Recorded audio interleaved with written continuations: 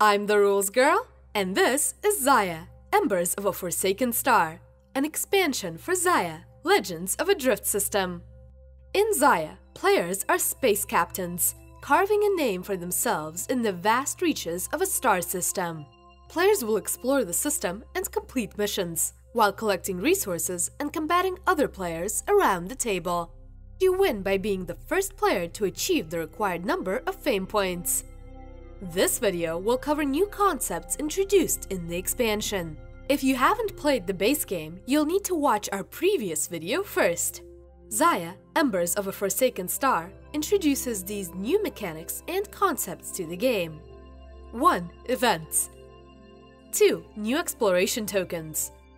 3. The economy board. 4. New sectors. 5. Ice damage. 6. New mission types. And 7. Outfits and mods. Embers of a Forsaken Star replaces the original Fame Point track with a new one. The new Fame Point track adds pink event spaces. The first time any player reaches one of these spaces, an event card must be drawn and resolved from the event deck. Events add new and exciting scenarios to each game of Xayah, like wormholes, which allow players to travel between spawn points. Embers of a Forsaken Star replaces the original set of exploration tokens with a new set. Some of these tokens grant extra movement, cargo cubes, or might damage your ship. After you resolve an exploration token, keep it on your ship mat. When you have 2 exploration tokens, discard them for a fame point or 2,000 credits. The economy board integrates a resource economy for players to create supply and demand. When players buy cubes from a planet, they must be taken from the economy board. But beware, your purchase is limited to the number of cubes available. When players sell cubes on a planet, the planet consumes each cube and produces a new cube of its production type for each cube sold. These new cubes are placed onto the economy board. Note that cubes sold at Loth don't produce any new cubes. If any resource section of the economy board is empty on a player's status phase, that resource is now in demand. Place 1,000 credits onto that section of the economy board, if there aren't 1,000 credits there already. The next player to sell cubes that produce the in-demand resource earns the 1,000 bonus credits. Embers of a Forsaken Star adds new sectors and locations, including dead worlds, near, the kiln, anomalies, ice asteroids, and more. When exploring and revealing a dead world, place the number of relic tokens face down onto the matching space.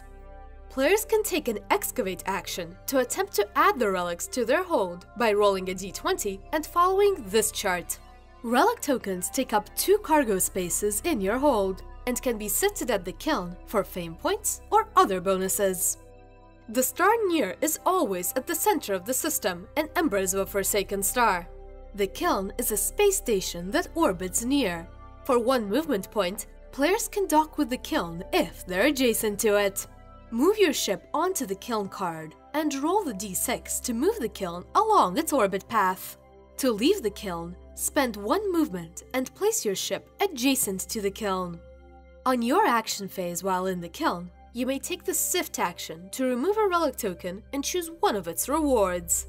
You may also sell Ember, a new resource type, for 2,000 credits each, gaining a fame point if you sell 2 or more. On your business phase in the kiln, you may take actions as if you were on a planet. Anomalies are sectors with concentrated gravity paths. If you move into a gravity path, pause your movement, roll the specified die, move your ship that many spaces along the path, then resume your movement. Once you've triggered gravity path movement, it won't trigger again until you enter the path from a space that's not on the path. If a path moves you into an unexplored sector, reveal the tile and accept the consequences. If you discover a sector with a comet path, place a comet onto the specified location. If you move into the comet's path, pause your movement, roll a d6 and move the comet that many spaces on the path, then resume your movement. If the comet ends its movement on a space of a ship or a cube, the ship or cube is immediately destroyed. Once you've triggered the comet's movement, it won't trigger again until you enter the path from a space that's not on the path. Note that if the comet passes over your ship, your ship is safe. Ice damage is similar to regular damage, but can melt or freeze over time. When receiving ice damage, place it into your hold like normal. During your business phase, you may repair ice damage for free. But beware, if you don't repair it immediately, the ice spreads during your status phase. Add 1 ice damage to every orthogonally adjacent space to any pre-existing ice damage. If your ship is ever full of damage, your ship is destroyed. In Embers of a Forsaken Star, when your ship is destroyed, you no longer lose a turn when respawning. Simply respawn on your next turn and add damage to your ship depending on your ship's tier. There are 4 new mission types: Lawful Cargo Missions, Lawful Private Eye Missions, Outlaw Arms Dealer Missions, and Outlaw Coerce Missions. When you go on a mission space, draw the top 3 cards and place them face down nearby. When your turn ends, you may look through the mission cards and choose one to keep. Mods are new small outfits that grant your ship special abilities, like GTS, which adds 2 movement to each of your engine's die rolls, not to exceed the engine's maximum value. Some mods must be installed onto one of the use space on your outfits, while others must be placed into your cargo hold. Players can also install a cargo pod onto their ship to increase their cargo hold space, or armor plating to increase their ship's durability. But beware, if the connection space on your cargo pod is damaged, all content of the pod are lost and unusable until it's repaired. When playing with the Embers of a Forsaken Star expansion, players may choose to add as many of these new modules to the game as they'd like. Play continues until the status phase where one player moves their marker onto the victory point space. That player wins the game. Ready to play? Place the near tile in the middle of the table. Shuffle the sector tiles and place 1 tile with a spawn point for each player in the center of the table, lining up and matching the edge symbols to near. Replace the original game's exploration tokens with the new ones. Shuffle those and the relic tokens face down and place them nearby.